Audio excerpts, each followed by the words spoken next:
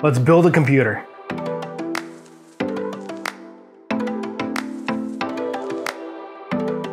That's what we're gonna do. We're gonna build a machine today. And this one is going to be right now around $1,100. Now, I did order these parts about 2 months ago, and at that point, this stuff was about $1,000 total. So there has been a slight increase in computer components due to the certain economic conditions that exist at this moment. However, you can still get really good value.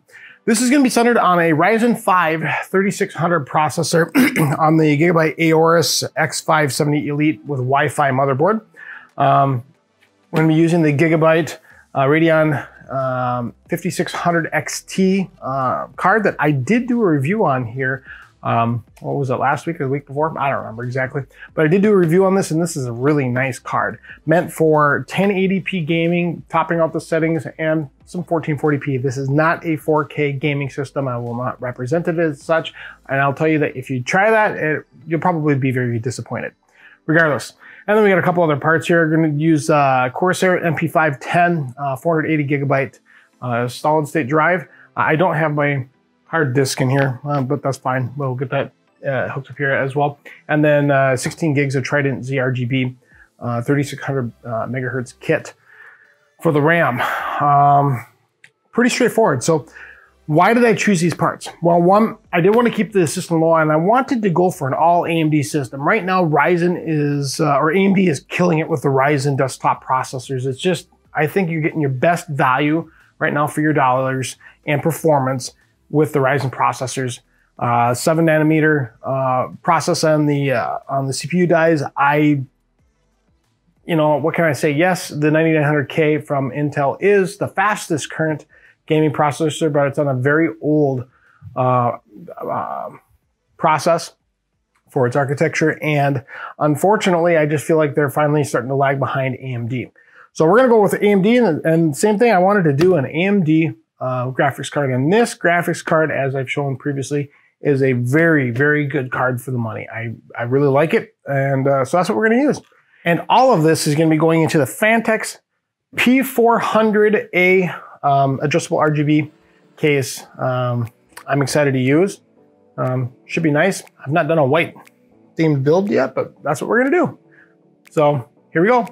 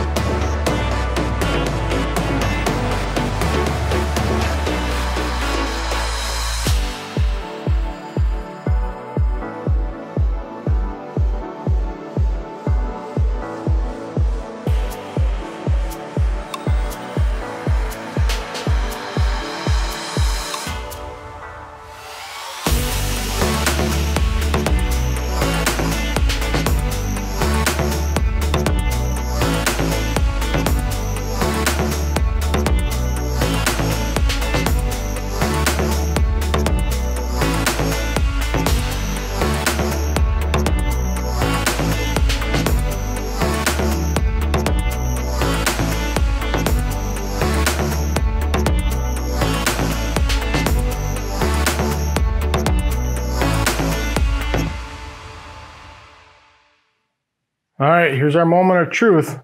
Let's see if this thing boots up. Oh, turn it on first, right?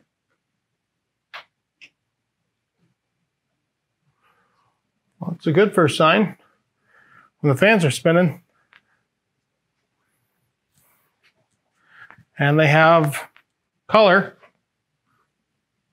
That's all the same. All right, I'll boot it up. Got to the post screen first try, which is nice. I didn't do the smart thing, which is test all my components first, mostly because I'm not water and cooling this and it wasn't that hard to put this all together and figure if something fails, then it fails, but not best practice. Best practice is to test everything while it's outside of the case. Let's talk about a couple things. One, I need to go through and update the BIOS on this. I haven't done that yet, but I will do so. I will also install Windows on this, and we'll make sure that everything's working right there. However, that's menial stuff. I want to talk about the case. This is the P400A addressable fan case from Fantex. I'm not a fan of it, pun intended. And why I say that. One, and this is a minor one, so I should probably not lead with this, but first off, at the back of the fan, back of the case, I hate when they only have room for a 120 fan. Make it a little wider, that way you can put a 140 on there. Just, it drives me freaking batty that they do that. Okay, that's the first thing. Two, DC fans in here. Come on. Fantex, send fans along with that are PWN, that are good fans that people want to keep in the case, because here's problem number 3. You can't buy this exact fan from Fantex on their case or on their site. So how do I have 5 fans on here because it came with only 3? Well, I found a manufacturer that makes a fan that's almost exactly like theirs. It's in 140s and is PWM, so that's nice. But just really, really frustrated with the fact that they would, you know, it's not a cheap case. I mean, this is a $100 case, $120 right now, but $100 when we got it. It's just cheap things like that drive me bonkers. Putting good fans that you can buy, and you can have as many fans on there as you need so that people can do what they want to do.